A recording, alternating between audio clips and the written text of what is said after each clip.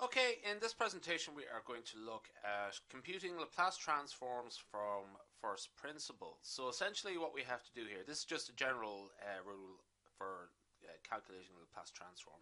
We have some function f of t, and to get the Laplace transform of that, what we do is integrate from 0 to plus infinity of, what we do here is e to the minus st times f of t. That is essentially the Laplace transform.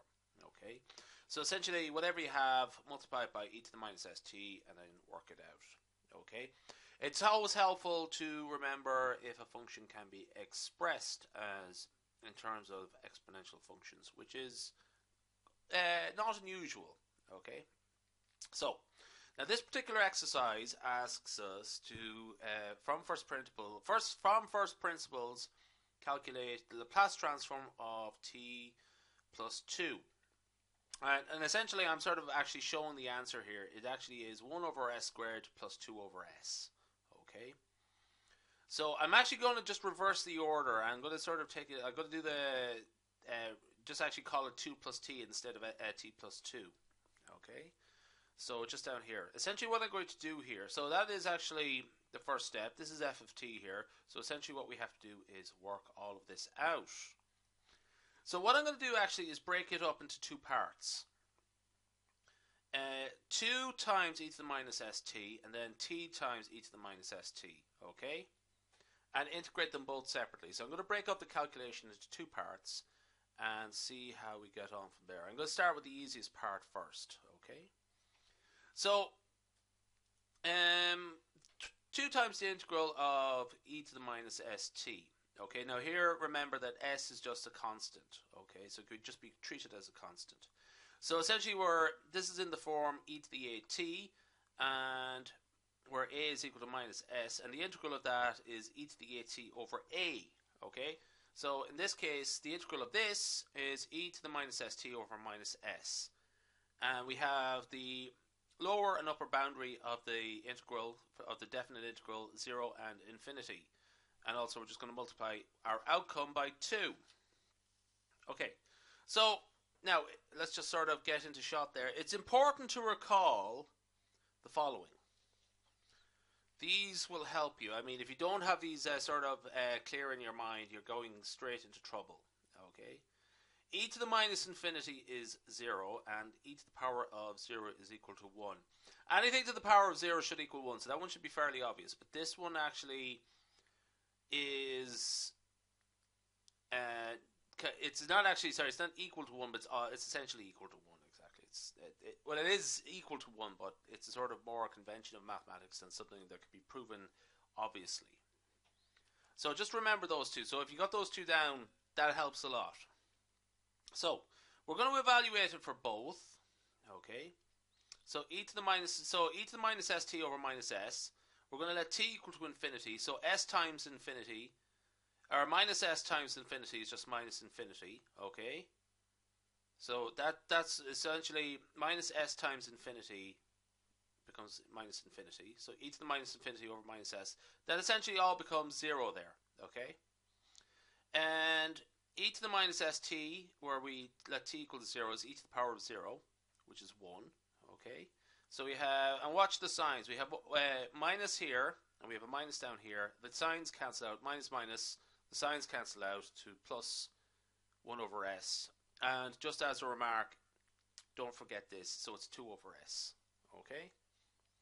So that's the first part. Now we're going on to the second part of the integral, and we're just going to piece that together. So I'm going to bring back 2 over s later on at the end, okay? So this is the second one now. So this is the second integral. It's done in a very similar way, but essentially what we have to do here is use integration by parts. Okay.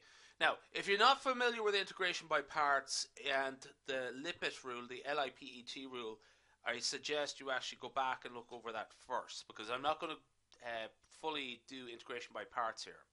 I'm just going to give the bare basics of it. We're going to let u equal to t. Therefore, du over dt is equal to 1. That means du is equal to dt. Okay. We're going to let dv equal to e to the minus st dt. Okay. That means v, which is the integral of dv, just integrate that out, and we get e to the minus st over minus s. which I sort of pointed out earlier on. Okay?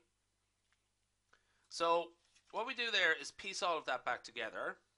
Let me just go to the next page.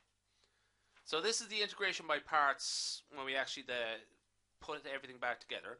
We found that we let u is equal to t. We found that v was the integral of dv, which is e to the minus 2s over minus s. Okay, we have that minus there. Now I sort of we're going to integrate v du here. But what I'm going to do is actually just the integral is 1 over minus s. So I'm just going to sort of filter that out before the integral. Okay? Just to make life a little bit easy for ourselves. Okay? Also, I'm not going to put in the upper and lower. I'm just going to treat this as an indefinite integral for the time being. And then at the end, when I'm ready, just sort of revert to the definite integral, calculating the outcome of that. So e to the minus st, again, we've actually seen that outcome already. It is e to the minus st over minus s. Okay. Just watch out for the signs. Minus times 1 over minus s becomes plus 1 over s, but we're going to have a minus s, just a triple negative, essentially.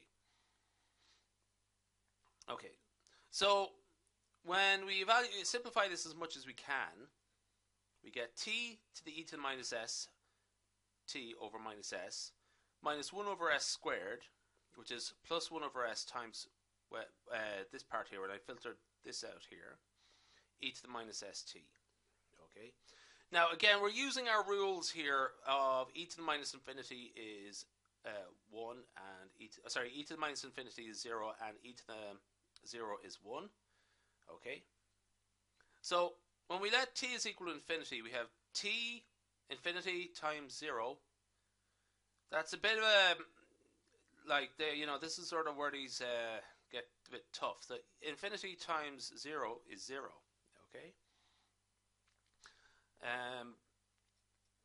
So 0 minus 1 over s squared times 0. Essentially 0 minus 0. Okay. So as far as the infinity component is concerned, everything just turns to 0. It just turns everything to 0. Okay.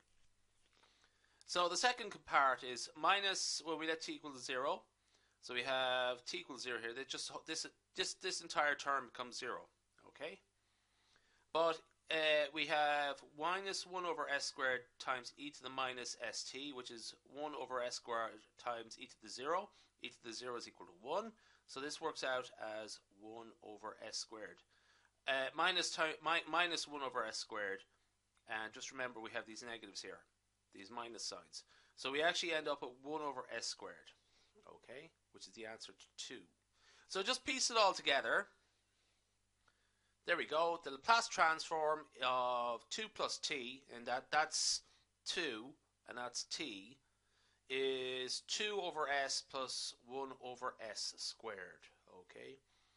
Now, I just revert back to one thing here. What is the crux? What is the hard bit that you have to remember? As well as keeping track of all these minus signs, okay, keeping track of those, that is the key thing you have to remember. Okay, so we'll leave it there.